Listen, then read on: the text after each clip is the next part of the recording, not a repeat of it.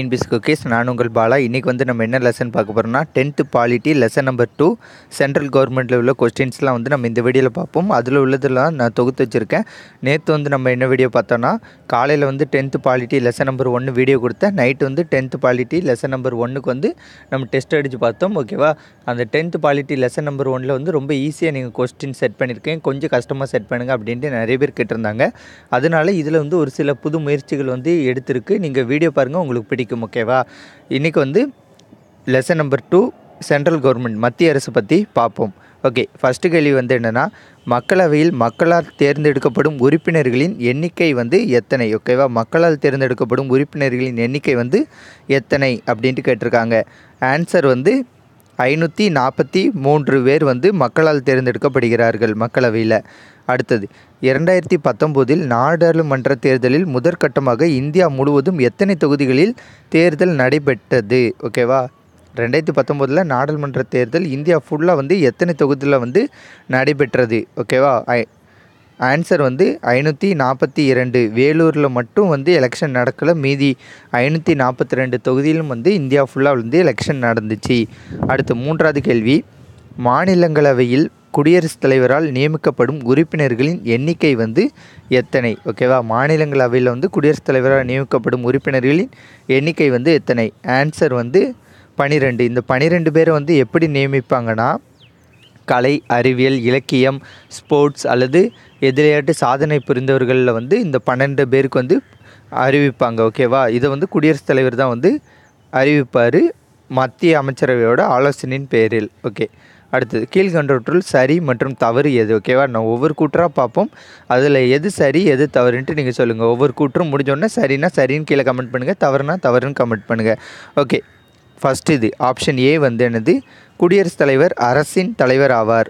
என்னது, குடியரசுத் தலைவர் அரசின் தலைவர் ஆவார் அப்படின்னு கொடுத்துருக்கு. ஓகேவா, இது வந்து சரி. செகண்டு பி, பிரதமர் அரசாங்கத்தின் தலைவர் ஆவார். பிரதமர் அரசாங்கத்தின் தலைவர் என்பதும் சரியான இது. ஓகேவா, குடியரசுத் தலைவர் அரசின் தலைவர், பிரதமர் வந்து அரசாங்கத்தின் தலைவர். அடுத்தது ஆப்ஷன் சி, குடியரசுத் தலைவர் ஒரு மசோதாவை பண மசோதாவா அல்லது சாதாரண மசோதாவா என்று நிர்ணயம் செய்கிறார். ஓகேவா, இது வந்து சரியாக தவறா? ஆப்ஷன் சி வந்து தவறு. ஏன்னா மக்களவையோட சபாநாயகர் தான் வந்து ஒரு மசோதாவை சாதாரண மசோதாவா அல்லது பண மசோதாவா அப்படின்ட்டு நிர்ணயம் செய்வார். அதனால் இந்த கூற்று வந்து தவறு. அடுத்தது குடியரசுத் தலைவரின் பெயரில் அனைத்து நிர்வாக செயல்பாடுகள் வந்து நடைபெறுகின்றன. ஓகேவா, இது வந்து சரி. ஏன் வந்து இது சரின்னா, பிரதமரோட பேரில் வந்து எந்தோட திட்டமும் வந்து கொண்டு வர மாட்டாங்க அஃபிஷியலாக, நிர்வாக செயல்பாடுகள்லாம். ஓகேவா, நிர்வாக செயல்பாடுகள் ஃபுல்லாகவே வந்து குடியரசுத் தலைவர் பேரில் தான் இருக்கும். ஆனால் பிரதமர் தான் வந்து இம்ப்ளிமெண்ட் வந்து பண்ணுவாங்க.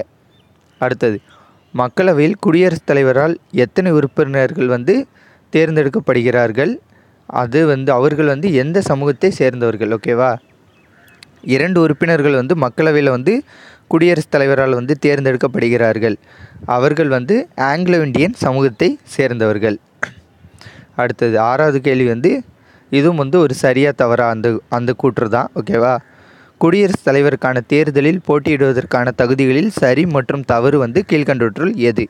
ஓகே, குடியரசுத் தலைவர் தேர்தலில் போட்டியிடுவதற்கு வந்து இந்திய குடிமகனாக இருத்தல் வேண்டும்.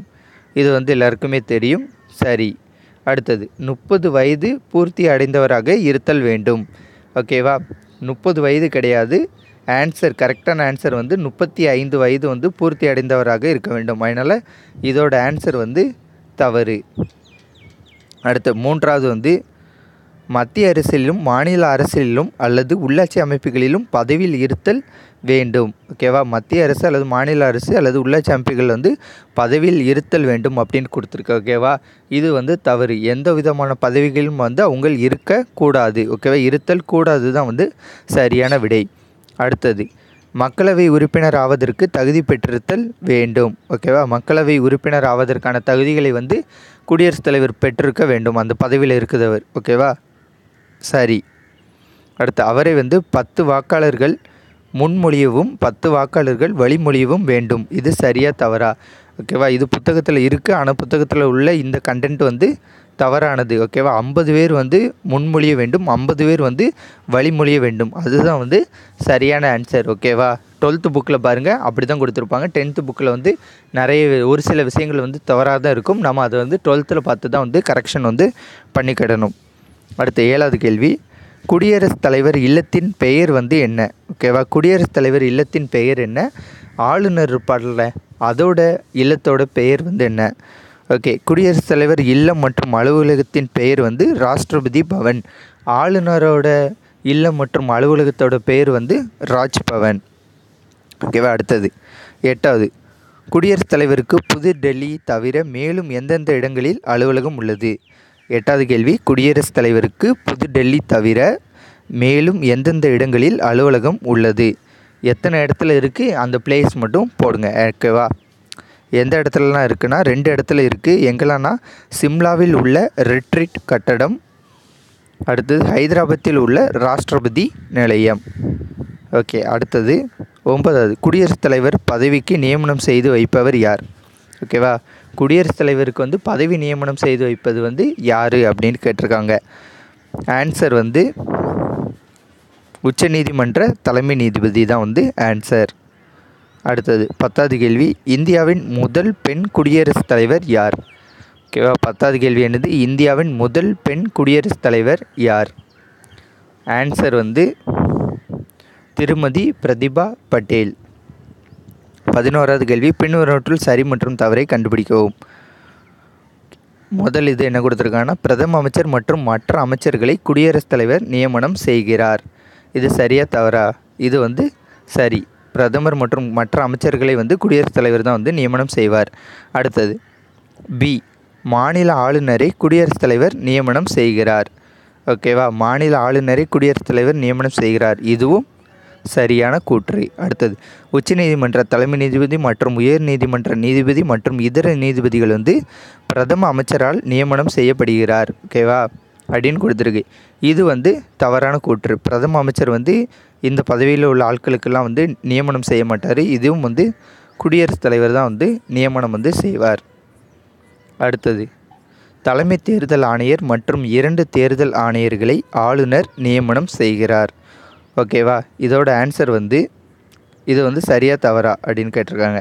ஓகேவா, ஆளுநர் வந்து நியமனம் செய்ய மாட்டார். தலைமை தேர்தல் ஆணையர் அவருக்கு உதவி புரியக்கூடிய 2 ஆணையர்களை வந்து யார்? குடியரசுத் தலைவர் தான் வந்து அப்பாயின்மெண்ட் வந்து பண்ணுவார். ஓகேவா, ஆளுநர் வந்து பண்ண மாட்டார். அடுத்தது, மத்திய அரசு பணியாளர் தேர்வாணையத்தின் தலைவர் மற்றும் இதர உறுப்பினர்களை குடியரசுத் தலைவர் நியமனம் செய்கிறார். ஓகேவா, இது வந்து சரி. மத்திய அரசு பணியாளர் தேர்வாணையத்தின் தலைவர் இதர உறுப்பினர்களை வந்து குடியரசுத் தலைவர் தான் வந்து நியமனம் செய்கிறார். அடுத்த 12 வந்து பின்வருவற்றுள் சரி மற்றும் தவறை காண்க. ஓகேவா, முப்படைகளின் தலைமை தளபதியாக குடியரசுத் தலைவர் இருப்பார். ஓகேவா, இது சரி. நாடாளுமன்றத்தின் பொது தேர்தலுக்கு பிறகு நடைபெறும் புதிய கூட்டத்தொடரை பிரதம அமைச்சர் தலைமை தாங்கி உரையாற்றி துவக்கி வைப்பார். ஓகேவா, இந்த ஆப்ஷன் பி வந்து தவறு. பிரதம அமைச்சர் வந்து தலைமை தாங்கி உரை தொடங்க மாட்டார். குடியரசுத் தலைவர் தான் வந்து அந்த கூட்டத்தொடருக்கு வந்து புதுசாக ஸ்டார்ட் பண்ணும்போது உரை தொடங்கி வைப்பார். அடுத்தது, நாடாளுமன்றத்தின் ஒவ்வொரு ஆண்டின் முதல் கூட்டமும் குடியரசுத் தலைவர் உரையுடன் தொடங்குகிறது. ஓகேவா, இது வந்து என்னது? சரியா தவறா? இதுவும் சரி. ஏன்னா நாடாளுமன்றத்தோட எல்லா வருஷத்தோட ஃபஸ்ட்டு கூட்டத்தொடர் வந்து குடியரசுத் தலைவர் தான் வந்து உரையோடு தொடங்குவார். அதே போல் ஒரு பொது தேர்தல் முடிந்த பிறகு ஃபஸ்ட்டு கூடக்கூடிய புதிய கூட்டத்தொடரையும் வந்து இவர் குடியரசுத் தலைவர் தான் வந்து கொண்டு வருவார். அவரோட உரை மூலியமாக தான் நடத்துவாங்க. அடுத்தது வந்து டி, நிதி மசோதாவை வந்து குடியரசுத் தலைவர் ஒப்புதல் இன்றி நாடாளுமன்றத்தில் அறிமுகம் செய்ய முடியும் அப்படின்ட்டு கொடுத்துருக்காங்க. ஓகேவா, இந்த இது வந்து தவறான கூற்று. ஏன்னா குடியரசுத் தலைவரோட ஒப்புதல் வாங்கின பிறகு தான் வந்து நாடாளுமன்றத்தில் வந்து அறிமுகம் செய்ய முடியும். அவரோட ஒப்புதல் இன்றி அறிமுகம் செய்ய முடியாது. அடுத்து, குடியரசுத் தலைவரின் பதவிக்காலம் வந்து 5 ஆண்டுகள் நிறைவுற்றவுடன் அவர் பதவி விலக வேண்டும். ஓகேவா அப்படின்னு கொடுத்துருக்கு. இது வந்து தவறான கூற்று. ஏன்னா குடியரசுத் தலைவரோட பதவிக்காலம் 5 ஆண்டுகள் தான். ஆனாலும் அவர் வந்து அந்த பீரியடு முடிஞ்ச பிறகும் கூட அவர் வந்து குடியரசுத் தலைவராக வந்து பதவி வகிக்கலாம், புதிய குடியரசுத் தலைவர் வந்து தேர்ந்தெடுக்கிறது வரைக்கும். அதனாலே குடியரசுத் தலைவர் தேர்தலை வந்து உடனே நடத்தணும் அப்படின்ட்டு எந்த விதமான இதுவும் கிடையாது. ஓகேவா, அதனால் மெதுவாக கூட நடத்திக்கலாம். ஓகே. அடுத்தது, ஒருவரின் தண்டனையை குறைக்கவும் ஒத்திவைக்கவும் தண்டனையில் இருந்து விடுவிக்கவும் மன்னிப்பு வழங்கவும் குடியரசுத் தலைவருக்கு அதிகாரம் வழங்கியுள்ள சட்டப்பிரிவு எது? இது ஒரு முக்கியமான கேள்வி. சட்டப்பிரிவு எதுனா ஆன்சர் வந்து சட்டப்பிரிவு 72. அடுத்து, எந்த மாநிலங்களில் அதிகபட்சமாக குடியரசுத் தலைவர் ஆட்சி நடைமுறைப்படுத்தப்பட்டுள்ளது, எத்தனை முறை? ஓகேவா, இதோட ஆன்சர் வந்து கேரளா மற்றும் பஞ்சாபில் வந்து 9 முறை வந்து குடியரசுத் தலைவர் ஆட்சி வந்து கொண்டு வரப்பட்டுள்ளது. முதல் டைம் வந்து குடியரசுத் தலைவர் ஆட்சி வந்து கொண்டு வந்த மாநிலம் வந்து எதுன்னு தெரியுமா? மாநிலம் எப்போதுன்னு தெரிஞ்சால் கீழே கமெண்ட் பண்ணுங்கள். ஓகேவா, ஐ திங்க் 1951, 51, 52 பஞ்சாபில் வந்து கொண்டு வந்தாங்க. இதான் நினைக்கிறேன். ஓகேவா, தெரிஞ்சால் கீழே கமெண்ட் பண்ணுங்கள் கரெக்டாக. ஓகே, துணை குடியரசுத் தலைவர் தேர்தலில் போட்டியிடுவதற்கான தகுதிகளில் சரி மற்றும் தவறை வந்து காண்க. ஓகே, துணை குடியரசுத் தலைவர் வந்து இந்திய குடிமகனாக இருத்தல் வேண்டும்ங்கிறது சரி. 30 வயது பூர்த்தி அடைந்தவராக இருத்தல் வேண்டும் அப்படிங்கிறது தவறு. ஏன்னா 35 வயது இருந்தால் தான் குடியரசுத் தலைவர் துணை குடியரசுத் தலைவர்லாம் ஆக முடியும். அடுத்தது, மத்திய அரசிலும் மாநில அரசிலும் அல்லது உள்ளாட்சி அமைப்புகளில் பெரும் பதவியில் இருத்தல் வேண்டும். ஓகேவா, பெரும் பதவியிலலாம் இருக்கக்கூடாது, எந்த பதவியிலும் இருக்கக்கூடாது. இதுவும் வந்து தவறான கூற்று. அடுத்து, மாநிலங்களவை உறுப்பினர் ஆவதற்கான தகுதிகளை பெற்றிருத்தல் வேண்டும். ஓகேவா, இது வந்து என்னது, சரியான கூற்று. அடுத்தது, மாநிலங்களவையின் தலைவர் வந்து யார்? ஓகேவா, மாநிலங்களவையின் தலைவர் வந்து யார்? மாநிலங்களவையின் தலைவர் வந்து துணை குடியரசுத் தலைவர் தான் மாநிலங்களவையின் தலைவர் ஆவார். குடியரசுத் தலைவர் மற்றும் துணை குடியரசுத் தலைவர்கள் பதவிகள் ஒரே சமயத்தில் காலியாக இருக்கும் பட்சத்தில் யார் குடியரசுத் தலைவரின் பணிகளை வந்து செயலாற்றுவார்? ஓகேவா, குடியரசுத் தலைவர் இறந்துட்டார், துணை குடியரசுத் தலைவர் இறந்துட்டார், இல்லைனா இந்த 2 போஸ்டிங்கும் வந்து காலியாக இருக்குது. அப்படி இருக்கும் பட்சத்தில் யார் வந்து குடியரசுத் தலைவரோட பணிகளை வந்து மேற்கொள்வார் அப்படின்ட்டு கேட்டிருக்காங்க. ஆன்சர் வந்து உச்சநீதிமன்ற தலைமை நீதிபதி. இதே மாதிரி ஒரு சம்பவம் வந்து இந்தியாவில் வந்து எப்போ நடந்துச்சுன்னா 1969 வந்து இத்தகைய ஒரு நிகழ்வின் போது உச்சநீதிமன்ற தலைமை நீதிபதி ஹியதுல்லா இவர் வந்து குடியரசுத் தலைவராக வந்து நியமிக்கப்பட்டுள்ளார். ஓகேவா, அடுத்தது, குடியரசுத் தலைவர் பதவி காலியாக இருக்கும் பட்சத்தில் துணை குடியரசுத் தலைவர் எத்தனை மாதங்கள் அவரோட பணிகளை வந்து கவனிப்பார்? ஓகேவா, குடியரசுத் தலைவரோட பதவி வந்து காலியாக இருக்குது, இறந்துட்டார் அப்படின்னா வந்து துணை குடியரசுத் தலைவர் எத்தனை மாதங்கள் வந்து அவரோட பணிகளை வந்து மேற்கொள்வார்? அதுக்குள்ளே வந்து எலெக்ஷன் வச்சு எடுக்கணும் அப்படின்ட்டு கூறியிருக்காங்க. எத்தனை மாதங்கள்னால் வந்து 6 மாதம் வரைக்கும் துணை குடியரசுத் தலைவர் வந்து அவரோட பதவிகளை வந்து இது பண்ணுவார், பணிகளை வந்து மேற்கொள்வார். பிரதம அமைச்சர் மற்றும் மற்ற அமைச்சர்களின் ஊதியங்களையும் படிகளையும் நிர்ணயம் செய்வது வந்து எது? எந்த அமைப்பு வந்து நிர்ணயம் செய்கிறது? ஓகேவா, இது வந்து நாடாளுமன்றம். இங்கே தமிழ்நாட்டில் உள்ள அமைச்சர்கள் முதலமைச்சரோட சேலரியை வந்து ஃபிக்ஸ் பண்ணுறது வந்து சட்டமன்றம், தமிழக சட்டமன்றம். அங்கே நான் வந்து நாடாளுமன்றம். ஓகேவா, அடுத்தது, குடியரசுத் தலைவருக்கும் குடியரசுத் தலைவருக்கும் அமைச்சர்களுக்கும் பாலமாக இருப்பவர் யார்? இந்த கேள்வி கூட அடிக்கடி வந்து டிஎன்பிஎஸ்சி குரூப் 4 கேட்பாங்க. குடியரசுத் தலைவருக்கும் அமைச்சர்களுக்கும் பாலமாக இருப்பவர் வந்து பிரதமர். இந்திய நாட்டின் முக்கிய செய்தி தொடர்பாளர் யார்? முக்கிய செய்தி தொடர்பாளர் வந்து இந்திய நாட்டோட முக்கிய செய்தி தொடர்பாளர் வந்து பிரதமர். மத்திய அமைச்சர்களின் வகைகள் மற்றும் அதோட பெயர்கள் வந்து என்ன? மத்திய அமைச்சர்கள் வந்து எத்தனை வகைப்படும், அவர்களோட பெயர்கள் வந்து என்ன? தெரிஞ்சால் வந்து கீழே வந்து கமெண்ட் பண்ணுங்கள். ஓகேவா, 5 செகண்ட்ஸ். 1 2 3 4 5. ஓகே, ஆன்சர் பார்ப்போமா? 3 வகை. ஓகேவா, அதில் வந்து முதல் வகை வந்து என்னென்னா கேபினெட் அல்லது ஆட்சிக்குழு அமைச்சர்கள். 2வது வகை வந்து அரசாங்க அமைச்சர்கள். 3வது வகை வந்து இணை அமைச்சர்கள். ஓகேவா, 3 வகை வந்து படும். இதில் வந்து இந்த கேபினெட் அமைச்சர்கள் இருக்காங்களா, இவங்க தான் வந்து மையக்கருவு தான், இவங்க தான் மையக்கரு. ஓகேவா, இவங்க தான் வந்து எல்லாமே இது பண்ணுவாங்க. அரசாங்க அமைச்சர்கள் இருக்காங்கள்ல, ஓகே, இதை பற்றி வந்து அடுத்த கொஸ்டினில் வரும். ஓகே, பின்வருவற்றுள் தவறானது வந்து எது? ஓகே, தவறானது வந்து எது? ஏ. ஓகே, ஒவ்வொன்றா பார்ப்போம். ஏ, கேபினெட் அமைச்சர்கள் மையக்கருவை உருவாக்கும் மூத்த அமைச்சர்களின் முறை சார்ந்த அமைப்பே கேபினெட் அமைச்சர் ஆகும். செகண்ட் பாயிண்ட்டு, அரசாங்க அமைச்சர்கள் அமைச்சரவை குழுவின் 2வது வகையினர் ஆவர். அடுத்தது 3வது இது வந்து இணையமைச்சர்கள் கேபினெட் அமைச்சர்கள் மற்றும் அரசாங்க அமைச்சர்களுக்கு ஒதுக்கப்பட்ட கடமைகளை செயலாற்றுவதில் உதவி புரிகின்றனர். ஓகேவா, அடுத்த 4th வந்து நிதி மசோதாவானது அமைச்சரவையில் இருந்து தொடங்கும், பின்னர் குடியரசுத் தலைவருக்கு வந்து கொண்டு வருவாங்க. ஓகேவா, அமைச்சரவையிலேருந்து தொடங்கி குடியரசுத் தலைவர்கிட்ட வந்து ஒப்புதல் வாங்கிட்டு திரும்ப வந்து இங்கே தாக்குதல் பண்ணுவாங்க. ஓகேவா, இதில் வந்து தவறானது வந்து எது அப்படின்ட்டு கேட்டிருக்காங்க. ஓகேவா, இதில் வந்து தவறானது வந்து என்னென்னா ஆப்ஷன் ஏ தான் வந்து தவறு. ஏன்னா வந்து முறை சார்ந்த அமைப்பு கிடையாது, முறை சாரா அமைப்பு. ஓகேவா. கேபினெட் அமைச்சர்கள் அமைச்சரவை மைய கருவை உருவாக்கும் மூத்த அமைச்சர்கள் முறைசாரா அமைப்பை கேபினெட் ஆகும். ஓகேவா, அது மட்டும்தான் வந்து மாற்றி கொடுத்துருக்கேன். ஓகே, நல்லா படிச்சிருந்தால் வந்து டக்குன்னு இதுக்கு ஆன்சர் வந்து தெரிஞ்சிருக்கும். ஓகேவா. அடுத்தது ஓகே, நிதி மசோதாவினை திருத்தம் செய்யவோ அல்லது நிராகரிக்கவோ நாடாளுமன்றத்தில் எந்த அவையில் மட்டும் அறிமுகப்படுத்தப்படும். ஓகேவா, நாடாளுமன்றத்தில் வந்து 2 அவை இருக்குது. ஒன்று மேலவை, கீழவை, மாநிலங்களவை, மக்களவைன்ட்டு இருக்குது. இதில் வந்து எந்த அவையில் வந்து அறிமுகப்படுத்தப்படும் நிதி மசோதாவை திருத்தம் செய்ய அப்படின்னா வந்து மக்களவை தான். ஓகேவா. அடுத்த கேள்வி, மக்களவைக்கு அதிகபட்சமாக தேர்ந்தெடுக்கப்படும் உறுப்பினர்களின் எண்ணிக்கை வந்து எத்தனை? ஓகேவா, 543 பேர் வந்து மக்களவைக்கு வந்து தேர்ந்தெடுக்கப்படுறாங்க. அதிகபட்சமாக வந்து மக்களவைக்கு வந்து எத்தனை உறுப்பினர்களை வந்து தேர்ந்தெடுக்கப்படலாம் அப்படின்ட்டு கேட்டிருக்காங்க. அதோட ஆன்சர் வந்து 552. மக்களவைக்கு மாநிலங்களவையில் இருந்து எத்தனை உறுப்பினர்கள் வந்து தேர்ந்தெடுக்கப்படுகிறார்கள்? மக்களவைக்கு மாநிலங்களில் இருந்து எத்தனை உறுப்பினர்கள் வந்து தேர்ந்தெடுக்கப்படுகிறார்கள்? ஓகேவா, 530 பேர் வந்து மாநிலங்களில் இருந்து தேர்ந்தெடுக்கப்படுகிறார்கள் மக்களவைக்கு யூனியன் பிரதேசங்களில் இருந்து எத்தனை உறுப்பினர்கள் வந்து தேர்ந்தெடுக்கப்படுகிறார்கள்? அதோட ஆன்சர் வந்து 13. ஓகேவா, 530 பேர் வந்து எங்கள் மாநிலங்களில் இருந்தும் 13 பேர் வந்து இங்கே யூனியன் பிரதேசங்களிலிருந்தும் தேர்ந்தெடுக்கப்படுகிறார்கள். அடுத்தது, தமிழகத்தில் இருந்து மாநிலங்களவைக்கு தேர்ந்தெடுக்கப்படும் உறுப்பினர்களின் எண்ணிக்கை எத்தனை? ஓகேவா, தமிழகத்தில் இருந்து மாநிலங்களவைக்கு தேர்ந்தெடுக்கப்படும் உறுப்பினர்களின் எண்ணிக்கை எத்தனை? ஆன்சர் வந்து 18. ஓகேவா, இதில் வந்து அதிமுகவில் உள்ளவங்க வந்து ஏடிஎம்கேயில் உள்ளவங்க வந்து மாநிலங்களவையில் வந்து எத்தனை பேர் இருக்காங்க? 11 பேர் இருக்காங்க. அப்போ டிஎம்கே வந்து 7ஆன்னு தெரில.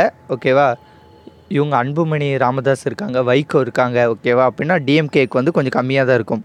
ஏடிஎம்கேவை சேர்ந்தவங்க 11 பேர், டிஎம்கே வந்து 7. ஓகே, இது என்னென்ட்டு கொஞ்சம் தெரிஞ்சு வச்சுக்கோங்க. கேட்க மாட்டாங்க, சும்மா ஜென்ரல் நாலேஜ் வந்து தெரிஞ்சு வச்சுக்கோங்க. அடுத்து, தமிழகத்தில் இருந்து மக்களவைக்கு வந்து தேர்ந்தெடுக்கப்படும் உறுப்பினர்களின் எண்ணிக்கை வந்து எத்தனை? மக்களவைக்கு தேர்ந்தெடுக்கப்படும் உறுப்பினர்களோட எண்ணிக்கை வந்து 39.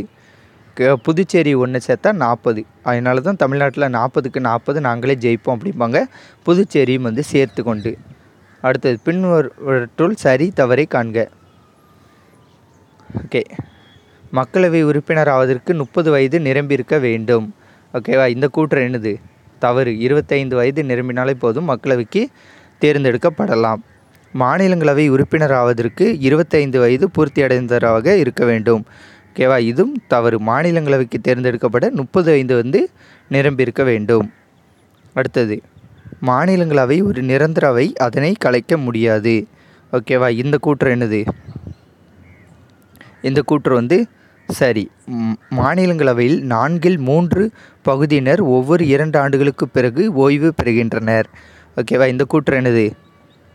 இந்த கூற்று வந்து தவறு.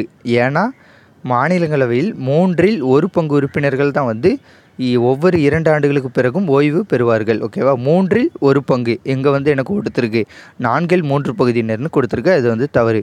மாநிலங்களவையின் பதவிக்காலம் 6 ஆண்டுகள் ஆகும்.